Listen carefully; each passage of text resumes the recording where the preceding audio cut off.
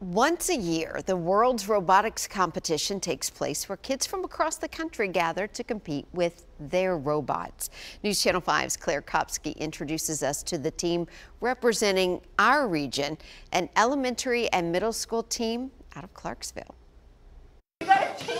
This may just look like a table of Legos, but each of the robots that roam it were coded by students to complete a mission. Basically, they had to create or develop an innovative solution to a problem, and their problem was having to do with electricity. This one here, and it drives and it throws 3 energy from the windmill into here to let the dinosaur out.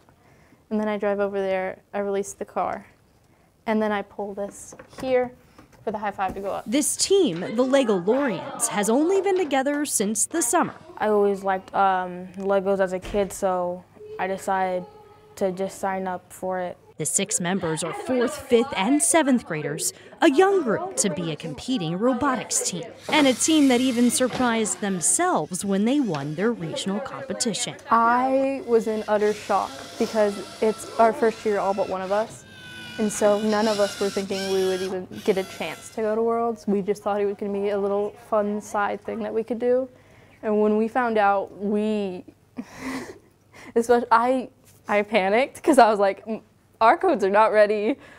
I was really excited though. We're the first elementary school to win, so in Clarksville of our area, so it's, yeah, we weren't expecting to win. That win helped earn them a spot to compete at Worlds, set to be in April in Houston, an honor these kids know will take them far.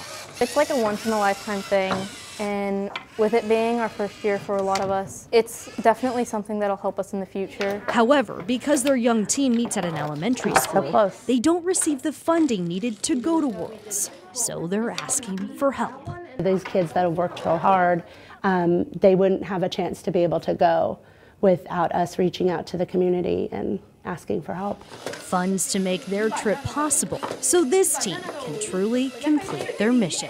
No! It's still gonna get it though. In Clarksville, Claire Kopsky. Yes! That's all 3. That's News all 3. Channel 5. Let's go. If you're interested in helping this team get to the Worlds in Houston next month, you can email the team to find out the best way to donate. And we have all that information on this story at News Channel 5.